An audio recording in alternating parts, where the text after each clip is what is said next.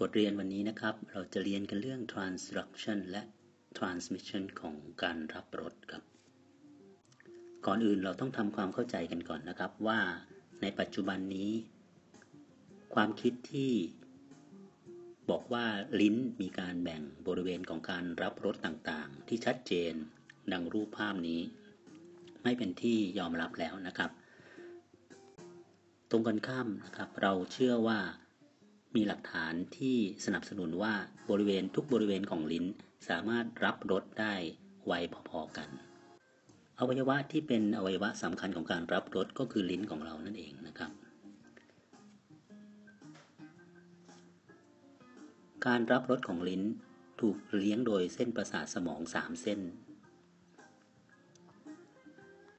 โดยบริเวณ2ใน3ส่วนหน้าของลิ้นนี้นะครับถูกเลี้ยงโดยเส้นประสาทสมองคู่ที่7 facial nerve ส่วนบริเวณ 1/3 posterior 1/3 ถูกเลี้ยงด้วยเส้นประสาท glossopharyngeal หรือ nerve คู่ที่9ส่วนเยื่อเมือกในบริเวณ pharynx นะครับและบริเวณ esophagus ถูกเลี้ยงโดยเส้นประสาท vagus nerve เส้นประสาทสมองคู่ที่10เซลล์ประสาทรับรสเซลล์แรกจะอยู่ในบริเวณแกลงเกลียนของเส้นประสาทสมองทั้ง3เส้นและส่ง peripheral process ของมันมายังบริเวณลิ้นในขณะที่ส่ง central process ไปที่ gustatory nucleus gustatory nucleus เป็นส่วนหนึ่งของ solitary tract nucleus ซึ่งอยู่ในบริเวณ brain stem จากนั้นเซลล์ตัวที่2ที่อยู่ใน gustatory nucleus ก็จะส่ง process ขึ้นไปยังบริเวณ thalamus ในส่วนของ nucleus ที่ชื่อว่า VPM ventroposterior medial nucleus จากนั้นก็จะ synapse กับเซลล์ตัวที่3ซึ่งอยู่ใน VPM nucleus ของ thalamus เซลล์ตัวที่3นี้จะส่ง process ของมันไปสิ้นสุดยัง sensory cortex ซึ่งบริเวณ sensory cortex ที่เป็นเกี่ยวกับการรับรสก็คือ primary gustatory cortex หรือ Brodmann area ที่43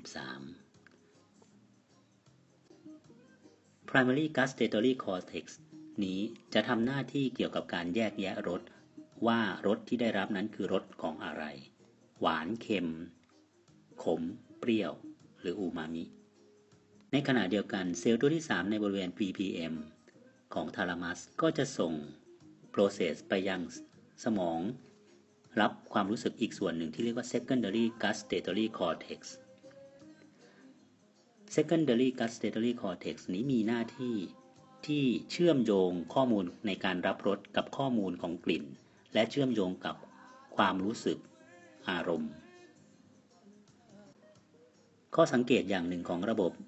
รับความรู้สึกของการรับรสก็คือว่าพาธเวย์ทั้งหมดนั้นเป็น ipsilateral คืออยู่ในด้านเดียวกันของสมองต่อไปเราจะมาดูว่าปลายประสาทรับรสที่มาสิ้นสุดที่บนลิ้นนั้นมีหน้าที่อย่างไรและทำงานประสานกับเซลล์รับรสที่อยู่บนลิ้นอย่างไรสไลด์นี้แสดงให้เห็นถึงเทสเซลล์รับรสที่อยู่บนตุ่มรับรสบนลิ้น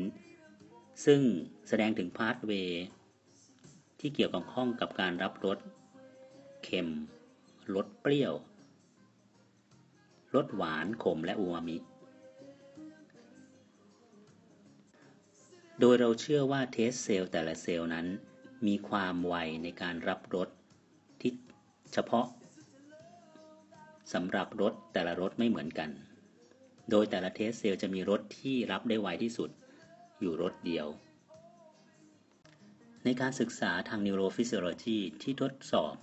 การตอบสนองทางไฟฟ้าของเทสเซลล์แสดงดังสไลด์ในรูปนี้จะเห็นว่าเทสเซลล์ที่ 1 นั้นตอบสนองได้ดีต่อรสของรสเค็มในขณะที่เทสเซลล์ที่ 3 ตอบสนองได้ดีต่อรสหวานอย่างไรก็ตามมีเทสเซลล์บางเซลล์อย่างเช่นเทสเซลล์ที่ 2ซึ่งสามารถตอบสนองได้ทั้งรสเค็มและรสเปรี้ยวในระดับใกล้เคียงกันพาธเวย์ในการรับรสเค็มส่วนใหญ่จะเกิดจากโซเดียมไอออนในสารประกอบที่มีรสเค็มผ่านประตูโซเดียมชาแนลทำให้เกิดการเปลี่ยนแปลงสับไฟฟ้าของเมมเบรนที่เรียกว่าเมมเบรนดีโพลาริเซชันการเปลี่ยนสับไฟฟ้าของเมมเบรนทำให้เกิดการเปิดของประตูโซเดียมและประตูแคลเซียมไอออนที่อยู่บริเวณฐานของเทสเซลล์ทำให้เกิดการไหลเข้าของไอออนทั้งสองโดยเฉพาะไอออนแคลเซียมไอออนซึ่งแคลเซียมไอออนนี้เองจะเป็นไอออนที่มีความสำคัญในการที่จะดึงเอาเวสิเคิลที่บรรจุนิวโรทรานสมิตเตอร์ที่อยู่ภายในเทสเซลล์นั้นเข้ามาชิดกับเซลล์เมมเบรนบริเวณฐานและมีการปลดปล่อยนิวโรทรานสมิตเตอร์มาสู่เซนซอรี่เนิร์ฟไฟเบอร์ของการรับรสในที่สุด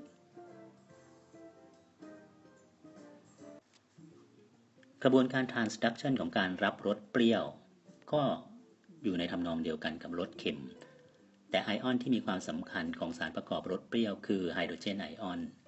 จะสามารถผ่านเข้าสู่เทสเซลล์ได้2ช่องทางคือทางช่องประตูของโซเดียมไอออนหรือทางช่องของประตูโพแทสเซียมการไหลเข้าสู่เซลล์ของไฮโดรเจนไอออนจะทำให้เกิดเมมเบรนดีโพลาริเซชันและนำไปสู่การหลั่งนิวโรทรานสมิตเตอร์สู่เซนซอรี่เนิร์ฟไฟเบอร์ต่อไปในกรณีของรสหวานรสขมและรสอูมามิจะมี Transduction pathway คล้ายๆกันนั่นก็คือสารประกอบที่มีรสหวานรสขมหรือรสอูมามิจะเกาะกับรีเซปเตอร์ที่เราเรียกว่าเป็น G protein link receptor ซึ่งเมื่อสารประกอบที่มีรสหวานขมหรืออูมามิเกาะกับรีเซปเตอร์ตัวนี้แล้วจะทำให้ G protein complex เกิดการ dissociate แล้วมากระตุ้นเอนไซม์ที่ชื่อว่า phospholipase 4 ให้ทำงานย่อย PIP2 ซึ่งเป็นฟอสโฟไลปิดที่อยู่ที่เซลล์เมมเบรนเป็นโมเลกุลผลิตภัณฑ์เล็กๆตัวหนึ่งที่ชื่อว่า IP3